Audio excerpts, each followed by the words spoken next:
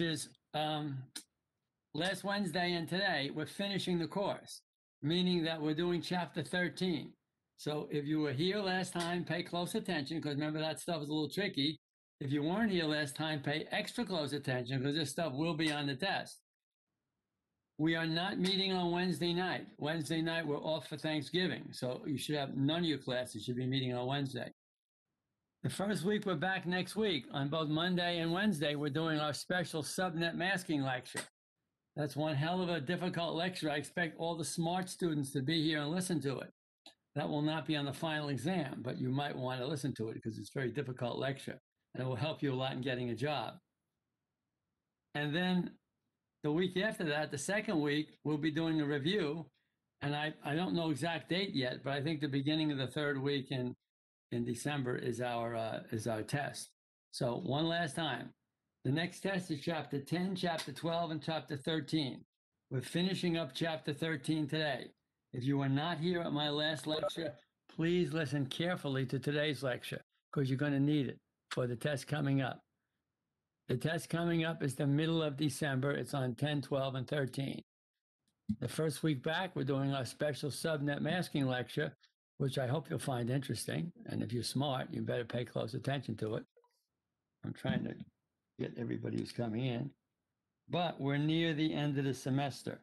So we only have either 3 or 4 weeks left, depending upon how you look at it. Actually, we have 3 weeks left, depending on how you look at it. Okay? And we'll probably get out a little early today because it's Thanksgiving. Can I remind you, I think all your classes on Wednesday are not there. So you should have nothing to do Wednesday. Check with your other teachers. But Wednesday's a day off. If you have any classes tomorrow and Tuesday, you have to go to them. But any classes on Wednesday, Thursday, or Friday, you don't have to go to.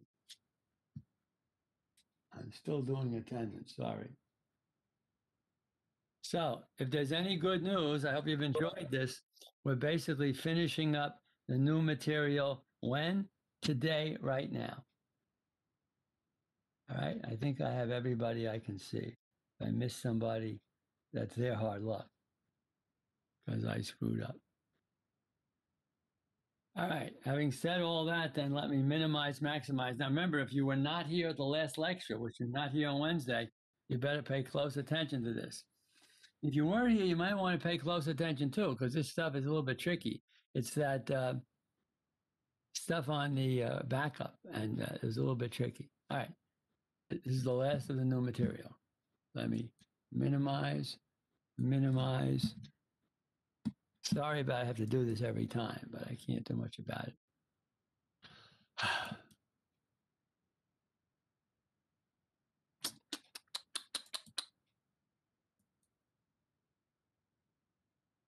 Yeah, if I missed anybody attendance-wise, I don't know what to do about it.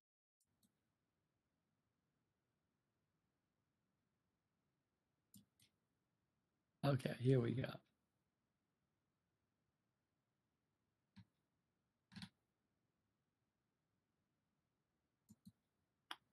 Chapter 13, we're skipping all the crap at the beginning, and we're doing all the stuff near the end.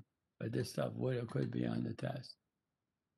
Okay, we'll talk about ping traceroute, we'll talk about network monitors, and then we'll finish off with that special lecture on how to do the backup, and then we'll go home a little early, and we're done with the course.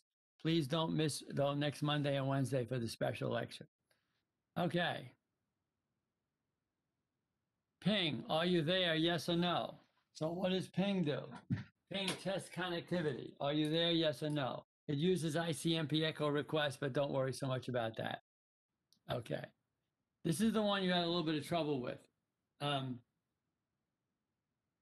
If I want to see why I can't ping you, you're not there. I might want to know why. So IP config, what is my IP address? Again, those who took notes last time, just go over it. Those who were not here last time should be taking notes. IP config, do I have an IP address? I'm trying to troubleshoot why I couldn't ping you. So first of all, do I have an address? Yes, I do. Okay, isn't that great? Now, ping the loopback address. 127.0.0.1 is not an actual address.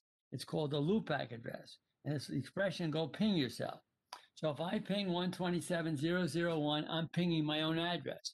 What I'm doing is saying, can I reach out onto the network and come back and touch my other shoulder? Can I reach out onto the network and come back and touch my other shoulder? Pinging the loopback address is ping your own IP address. We would all put 127.0.0.1, but in my case, it would be 192.168.12.8. In your case, it'd be 192.168.12.9. So first, IP config. Do I have an address? Then I'm going to ping myself. Now I'm all set, right? Well, no, I still can't reach you. So what's the next step?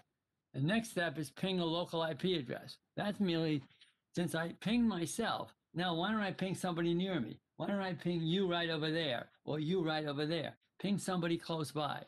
So ping an address that's not me, but somebody nearby. Can I get myself? And now can I get you? So if I can touch you and you come back and say, yes, you have connectivity with me, now you and I are talking. Now, have I solved the problem? No. I just, now that you and I, some close by, are talking. I still know why I can't get to him over there. Next, ping the default gateway. What's the default gateway? The address of the router that leaves this network. Ping the doorway to this network. Ping the address that would take me off this LAN. So ping somebody in this room, which is the local IP address, then ping the doorway to get me off this LAN. See what I'm doing? I'm pinging further and further. First ping myself, then ping somebody next to me, then ping the doorway.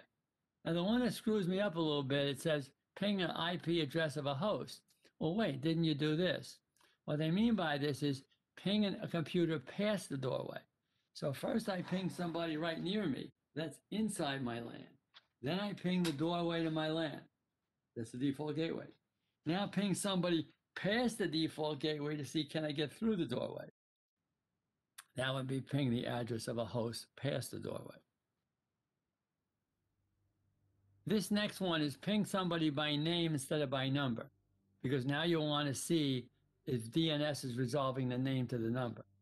See what I mean? So ping an address of a host, then ping a name of a host to see if the name and address are being resolved. And finally, I think ping the DNS servers and NS lookup.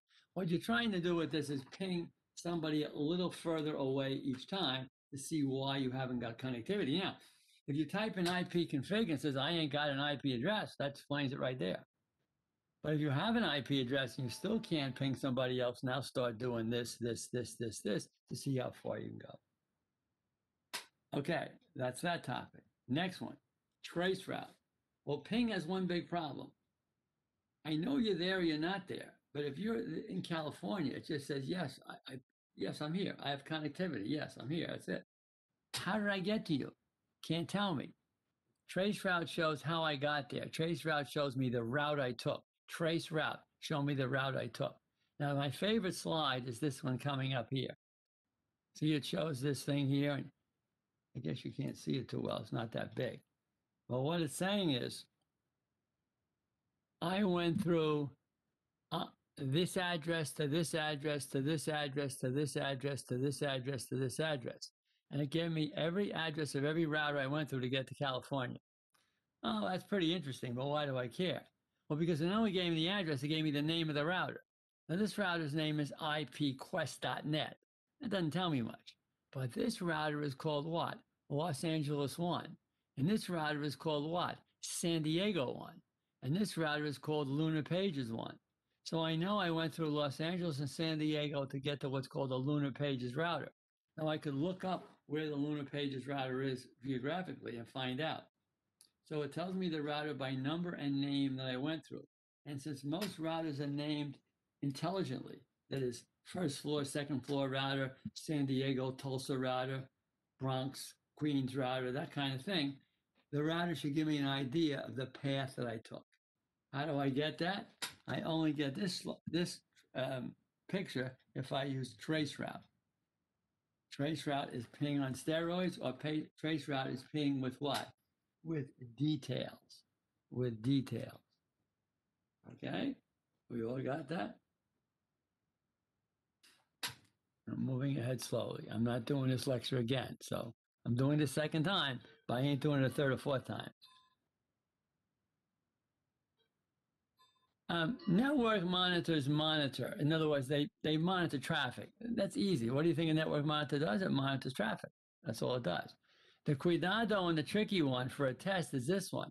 A protocol analyzer is not a network monitor. But a protocol analyzer is the only one that lets you actually capture a packet. And you say, well, why is it important you capture a packet? Because when you capture the packet, let's go back to chapter 2 or 3 and we learn what a packet was. A packet was a to and from IP address and data. Remember that? Well, if I capture the to and from IP address and read it, I know that it's going from you to you. How do I know it's going from you to you? Not you by name, but you by IP address. And not you by name, but you by IP address. So I know who it's going from and to if I capture the packet. And then the data part is in ones and zeros, but it's in binary. And the protocol analyzer can read it. So it says this data says 7 years ago. That means I know that you are sending you a copy of the Gettysburg Address. You can capture and read the packet with a protocol analyzer. Now, when a good guy does this, this is a traffic analyzer. When a bad guy does it, it's called hacking. So if I'm doing it on my network, I'm trying to see who's doing what and figure it out so I can make the network more efficient. But if I'm an evil bad guy doing it, I could be trying to eavesdrop on what you're sending to you. It's a neutral thing. It's like a hammer or a screwdriver. It can be used for bad or good. So a protocol analyzer is a sniffer and it captures the packets. Capturing the packets let me also read the contents of the packet. Can be a good thing, can be a bad thing. Right?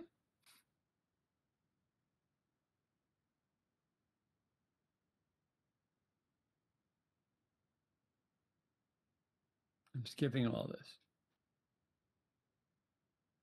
All right, now here's what we get. I'm doing this lecture over again, but we've been to it now. If you remember in chapter 12, the one before this, remember this is chapter 13. So chapter 12, which I already did, we want to do disaster recovery. And the disaster recovery in chapter 12 was I had to do fault tolerance, and we did that already. That's the RAID 1 and RAID 5, and I will be reviewing that at some point. You need that for the final. We also need backup. Now let's go down this lecture very slowly. Fault tolerance says you're never going to lose the data. It's going to be there, so you'll never lose it. Remember, RAID 1, you duplicate it with mirroring. And RAID 5, you do the disk striping. So if one disk fails, the other can bring the data back automatically. So you're not going to lose the data. So you're safe, you can relax, right? But you're also going to back it up. Well, why? If I'm not going to lose it, why do I got to back it up? Standard procedure is fault tolerance to not lose it and backup in case you do lose it. So today's lecture is not on fault tolerance. We did that last time. We may review it sometime. Today's lecture is on backup. And we have to know all that gibberish. And I'm going to go very slowly and repeat it, but not a third time. Okay? So determine what data should be backed up and how often. Well, most people back up something every day. And what most people do is they back up everything every night. But what data should be backed up? I'll give you a hint. You know what you should back up? Everything. There's nothing that should not be backed up. So should you back this up and not that? Should you maybe back up this and skip that? No, you should back up everything. Okay? And how often? How often? Basically, all the time. All the time. Okay? And the schedule is every day. Now, the cuidado about identifying people. You got to make sure someone backs up every single night. So you can't say, gee, I thought it was your turn. Gee, I thought it was your turn. Generally, the backups are automated. But you got to be sure that every night a backup is run. And if it's not run, you're fired because it's got to be run. And then the testing of it regularly is some people back it up for years and never have to restore it. And the first time they got to restore it, oh my God, it doesn't work. You should test it regularly, every 2 weeks, every month. Make sure you can do a restore, that you're not backing up into a outdated tape, or you're not backing up into oblivion and not have the data there. Gee, I thought it was working. Well, when did you test it? Well, I never tested. I just thought it was working. Now that I need the data, I ain't got it. Okay? So always make sure the backup happens. It's very important. Now, here's the big lecture you're worried about. I may have to get my marker. I'll see if I have to. But let's see if I have to. I did it last time. Take notes if you missed it, because it will be on my test. So a full backup is backing up everything. And what most people do is on Sunday, they back up all their files. And on Monday, they back up all their files. And on Tuesday, they back up all their files. And every day, they back everything up. That's a full backup every day. Is it legal? Yes. And does it work? Yes. Never do a full backup once in a while and nothing else. If you're going to do a full backup, do it every day. Okay? End of lecture. We can all go home. The problem is it's not that efficient, and I'll tell you why. You probably have about 20,000 files. But in one day, and you backed up everything on Sunday night, so you got all 20,000 files backed up. When you come to work on Monday, you altered 2 or 3 files. You altered 2 or 3, and you altered maybe 3 or 4, and you altered maybe 2 or 3 yourself. So the total files you altered on Monday is maybe 5, maybe 10, maybe 15 files. Now remember, you got 20,000 files, but you only changed 5 of them on Monday. Why do you have to back up the other 19,000 you didn't change on Monday? You got them backed up from Sunday night, so why back them up again? And you don't have to. So let's try an incremental backup. Why not on Monday night, I just back up all the files I changed only on Monday? And why not on Tuesday night, I just back up all the files I changed only on Tuesday? Now remember, the files I didn't change were backed up on Sunday night and they're still there. So Monday night, I back up all the files I changed on Monday night, and Tuesday night, I just back up the files I changed on Tuesday night. Wednesday night comes. What are you going to do? Just back up Wednesday changes Wednesday night. What about Thursday? Just back up Thursday changes on Thursday night. What have you done? You've made more efficient and shortened the time it takes to do a backup. So every Sunday, you backed up everything. But on Monday, Tuesday, Wednesday, Thursday, Friday, you just backed up the changes for that day. Is that a good idea? It's far more efficient. One minor problem, and you got to think this out if you're smart. So, if you had a failure on Thursday night, you would have to restore Sunday's tape and Monday's tape and Tuesday's tape and Wednesday's tape and Thursday's tape. Now tell me why. Because on Sunday, you backed up everything. Now, the ones that weren't changed, that's your Sunday backup. And you've lost everything on Thursday. But on Monday, you had to have all the Monday's changes. You got to put them back in. Tuesday, you just had all Tuesday changes. You got to put them back in. See what I mean? So it makes the restore process a little bit longer, but it does save you time. Is a full and incremental backup okay? It is. Smart person says, Professor, is there a better way to do it? And here comes the drum roll. So what if on Sunday night I back up everything? Okay. Now, differential backup. Monday I back up all of Monday's changes, but listen carefully. On Tuesday, I back up both Monday and Tuesday changes, differential backup. And on Wednesday, I back up all the changes I made on Monday and Tuesday and Wednesday. And on Thursday, I back up all the changes I made Monday, Tuesday, Wednesday, and Thursday. And on Friday, I back up all the changes I made Monday, Tuesday, Wednesday, Thursday, and Friday. Aren't you backing up Monday changes over and over again? I am. Is it a little bit longer? It is. But what's the catch or what's the advantage? If I have a crash on, say, Wednesday or Thursday night, all I've got to restore is Sunday's tape and Thursday's tape, or Sunday's tape and Wednesday's tape. I don't got to restore Sunday, Monday, Tuesday, Wednesday. You know what I mean? So let's try it one more time. Incremental backup, I'll back up only the changes made that day. Differential backup only the changes made since the last full backup. All the changes made since the beginning of the week, the differential. Differential again. Monday, you back up Monday's changes. Tuesday, you back up Monday and Tuesday's changes. Wednesday, you back up Monday, Tuesday, Wednesday. Okay, a couple cuidados. Full and incremental, that's okay. Full and differential, that's okay. But you never, never, never combine incremental and differential. One more time. Full and incremental, legal and okay. Full and differential, legal and okay. Incremental and differential combined together, not legal, not okay. Don't ever do it. We're still not done with this slide. I'm going to do the A bit, but let me just go on. So what does it say here? A good model for creating a backup schedule combines a weekly full backup with a daily differential backup. One more time. A good model would be a weekly full backup with a daily differential backup, understanding what a differential backup is. We all got all this? Okay. It's 3:40. We're finishing up, but we're going to go back and do that A-bit stuff. I don't know if I have to plug in my little writing thing or not. Again, the people who were here, I know who they were, they're pretty smart. You're seeing this the second time. I know you don't like to see my lectures repeated, but you won't see it a third time.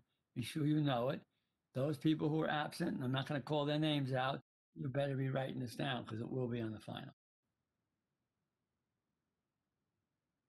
Okay, so we're done, right? Well, it says the full backup. It says copies all the selected files to selected media, and it says marks the files as backed up. I don't see how I can do this without doing it.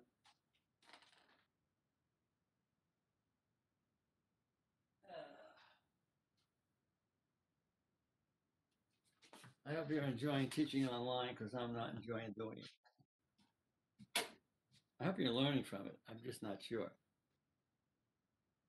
When you're done with the class and I've given you a grade, I'd like some of you to send me an email as to how much you like online learning.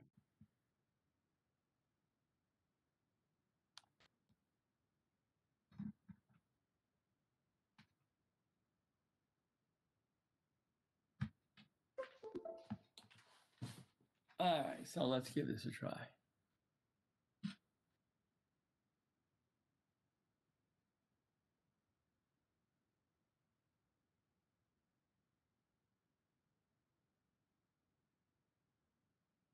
Okay. So A is called the archive bit. Okay.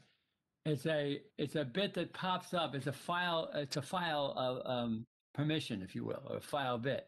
But I'm going to paraphrase that. It's called the archive bit, but I'm going to change it to say archive required, because what I'm trying to tell you is when the archive bit is up, it means it has not been backed up and it needs to be backed up. So the A bit is archive required. So what happens is it says that this guy copies all files selected me and marks the files as backed up. I'm going to change a little bit what I did. What this does, it takes the A bit and it what? It lowers it. It removes the A bit. Why? When you go in on Sunday, you haven't backed anything up. The A bit should be up. Once you back up everything, when you mark the files as backed up, what are you actually doing? You're marking the files as backed up. You're lowering the A bit. Now, how do you know on Monday what files were changed? Well, since the A bit is lowered on all the files, any file you changed on Monday, it will pop up. You say, wait, this is my life story. I already backed it up. Yes, you already backed it up, but today you added a paragraph to it. You've never backed up the new version. The old version's backed up, the new one wasn't. So therefore the A popped up. Now, what does this say? It says here that it says and marks the file. Stop that. I don't know what's happening here. This is driving me nuts. And marks the files as backed up. I'm in the wrong place. Okay. So what that says is, no, I can't get to it. Ink tool, there it is. So what that says is, marks the files as backed up. That says you're also going to take the A bit and you're going to lower it because you backed it up. And then Tuesday, the A pops up for the ones you change Tuesday, and when you back them up, that goes down. Wednesday, that goes down. But look at this one. With the differential, it says it does not mark the files as backed up. That means the A bit remains the same. You don't lower it, you leave it up. So watch what happens. When you back up, when you make some changes on Monday, the A pops up and you're going to back them up. But if you mark them as backed up, then on Tuesday, you wouldn't back up Monday and Tuesday, you'd only back up Tuesday. So you have to not mark it as backed up so that you'll back up Monday's changes on Monday, but you'll also back up Monday's changes on Tuesday, but you'll also back up Monday's changes on Wednesday, but you'll also back up Monday's changes on Thursday. So understanding when you lower A and when you don't lower A is very, very important. So let's do it again. The archive bit doesn't mean it's been archived. The archive bit means it needs to be archived. So whenever you put a brand new virgin file on anywhere, the archive bit is always up. I know what you're going to say. I don't notice it. There's no A bit because you never went and looked for it. If you ran the command that shows what the bits are, you'd see an archive bit up on that file. You just never see it because you didn't look for it. As soon as you back it up even once, you mark it as backed up by doing what? By lowering the archive bit. Lower the archive bit, okay? As soon as you do an incremental backup, you back it up and then you mark it as backed up. How do you mark it as backed up? You lower the archive bit. But we just said with a differential backup, you copy the file, but you don't mark it as backed up. Well, if you don't mark it as backed up, how do you not mark it as backed up? You leave the A bit up. Now, I know what you're going to say. If you leave it up, isn't that confusing? I mean, you backed it up, but you didn't have a record of it. That's true. And only if you pick a differential backup is that needed to do that. Normally, if you back it up, it'll immediately say, yes, you backed it up. With the differential, it will say, I can't mark it as backed up because if I did, I wouldn't be able to repeat it tomorrow, the next day, the next day. Now, let me just stop for a few minutes. I hope you understand all this.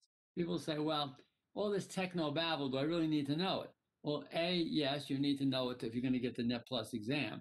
But B, when you go to any kind of sexy or sophisticated backup, automatic backup tools, and you click on a menu, it will say, are you picking full incremental or differential?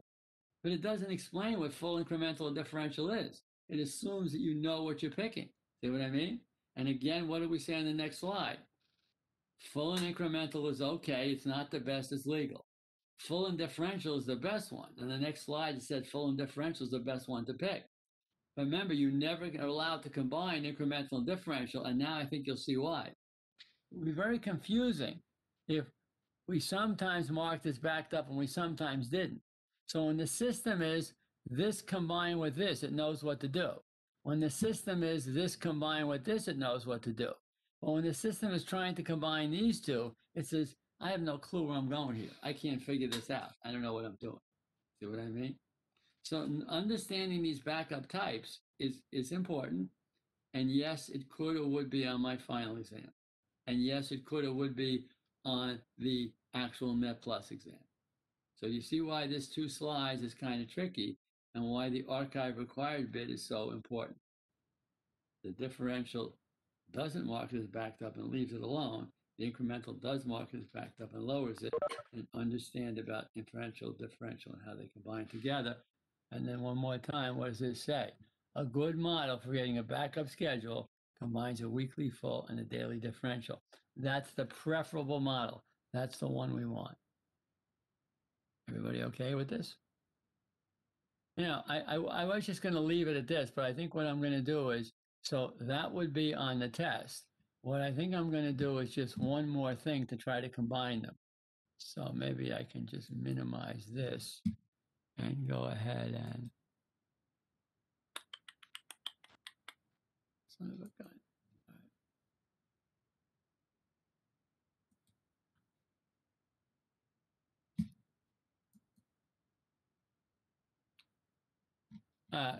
Just somebody answer me. Are you seeing the PowerPoint? Am I sharing it or not? I see. Are you seeing a PowerPoint? Yes or no? Yes. Yes. Okay, good. So I want to know. Now, in the previous slide, we talked about this. We talked about, I'm just going to go through this quickly and then we're going to go home.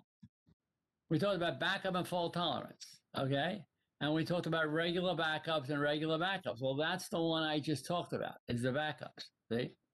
So backup and fault tolerance. Don't lose the data to begin with, but know about the backup. All right, we're going to finish when I finish with this. Now, we finished this backup lecture today. That's the one. But you got to combine that with the fault tolerant thing. So the fault tolerant thing, I'm going to do this quickly, is have an uninterruptible power supply with a built-in battery. So if it crashes, the power doesn't leave and you keep going. That's the biggie. But the real biggie is this one.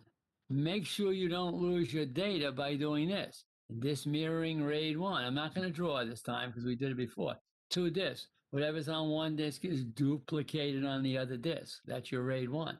So if one disk fails, the other one takes over, you shouldn't lose the data. Now this one's trickier. That's the one that had uno, dos, tres. We had cuatro disks, right? If one disk fails, we did lose the data temporarily. But if I send, say, Mr. Lopez out to a disk store and he put a virgin disk in there without having any backup and restore, if only one disk of the 5 failed, the other disk with the parity would automatically spring back and give me that information. So this is also considered fault tolerant because yes, we do lose the data for the moment the disk is down. But as soon as we put the new disk in, it comes back. See, if this all works, you never need the backup. What we're trying to do is do the best of everything. Assume this will work, but if it doesn't work, we still want the backup. Right? And then the final one on this one was this guy here, and that was what's called server clustering. That's really what we would call server mirroring. And I don't want to go over this right now, but here it was. We have 2 or 3 whole servers. With this one, we mirrored the entire disk. With this one, we mirror the entire file server. So if server 1 fails, another copy of server 1 takes over. If server 4 fails, another copy of server 1 takes over. It's called server clustering, but it's really server mirroring. And understand the difference between the failover and load balancing. So what I'm really trying to show you with this is this. Backup and fault tolerance go together. We just did the backup. And yes, you have to know the differential versus incremental, which one does what, which one lowers the A bit, which one doesn't. So yes, you have to know that. But you combine that, and that would be on the test. But you combine that with this stuff, and it will also be on the test. Untraceable power supply, which of these is which and how they work, and which of these is which and how they work. Just one other thing I'm going to mention that I just saw on the slide that I'm just going to talk a little bit about. I didn't see it was there. And that is this volume shadow copy service. If you remember, back in the beginning of, I think, this chapter, we did something about NFS. And how NFS had things called disk quotas, and NFS had things called file compression. But the big deal with NFS was it had all these permissions, and that was a big deal. And yes, you would want to know that for my test too. One of the things that NFS also has is something called volume shadow copy. And I'm just going to explain this, which means even open files can be backed up. It used to be in the old days that if you had a file open and was working on it, you couldn't back it up. So if you were fat, dumb, and happy and staring at the ceiling sound asleep, I can back up all your files. But if you're working like a busy beaver working hard and you got a file open, I couldn't back it up. Why? You can't back up open files. That's why they used to only back up at 2 in the morning. So they would back up at 2 in the morning when everybody was asleep. And they would actually force you to log off the network and back you up at 2 in the morning. They've solved this by something called the volume shadow copy. And what they're saying is, if you're using NTFS, all files have a shadow copy or duplicate copy there. Why? If you've got your file open, you're changing it, but your volume shadow copy is still there and it's closed. So if they go along and try to back up, they'll back up your current file, your current file, your current file. Now they come to you. Well, you're one of these eager beavers. You're busy working to 2 in the morning. It says, gee, I can't back you up. What I'll do is I'll go in and back up your shadow copy instead, because even though your real file is open, your shadow copy isn't. The secret to volume shadow copies is, for the first time, I can back up your file even while it's open. Now be careful. I'm saying something very false. I'm not backing up your actual file. I'm backing up the volume shadow copy of your file, which will not have the latest things in it. So if I'm backing up right now and you're making changes, those changes will not be in there. But any changes you made an hour ago or a day ago, they will be in there. See what I mean? What does volume shadow copy do? It allows you to back up open files it allows you to back up a file while it's open, which didn't used to be the case. Now, is it actually backing up the open file? No, it's backing up the shadow copy, but at least you're not left out. In the old days, your file wouldn't have been in there. Say, hey, this is important. Why didn't you back me up? Well, sorry, when the backup program ran, you were busy. Well, what was I going to do with it? Your file was open, and the thing can't back up an open file. You had it open. I didn't want to tap you on the shoulder, say, close it down so I can back it up and open it again because you're busy working. So I didn't back it up at all. Well, this time I back up the shadow copy, and I do back it up. One last time, I'm going to stop in a few minutes because I think we're done with 2 things. We're done today, and we may be done with the course. Understand all about backup and all about what we covered today about incremental, differential, and the archive bit, but also understand all about fault tolerance, RAID 1, RAID 5, disk mirroring, striping with parity. Understand about the server clustering, which is really server mirroring. Understand about the failover cluster, et cetera, et cetera, et cetera. Okay. Now, let me just talk for a minute or two and we may be able to leave. The next test is on chapter 10, 12, and 13. We've just covered 10, 12, and 13. The week, and remember, we're off Wednesday. I don't want to see anybody Wednesday because the whole school's closed. Monday and Wednesday of next week, we're doing my special lecture on subnet masking. It will not be on the final, but I want the smart people here, especially here, to listen to it. It's interesting. And again, for the 2 or 3 people in this class who think they're going to take the Net Plus exam, you would need it for that. Okay? The week after the first week back, we'll do a review. And the week after that, we'll have a test on chapter 10, 12, and 13. And we will be done by, I think, the second or third week in December, which is when it ends. I haven't decided the exact day. I'm going to try to give the test on a Monday, like I always do, with the review on a Thursday. Okay? You must take that 4th test, and your entire grade will be on test 1, 2, 3, and 4. I'm just going to stop sharing for a minute. Does anybody have any questions on anything? If not, do not come in Wednesday, but do come in next Monday, and we'll have a very lengthy lecture. I see somebody else who got here. I can write you in.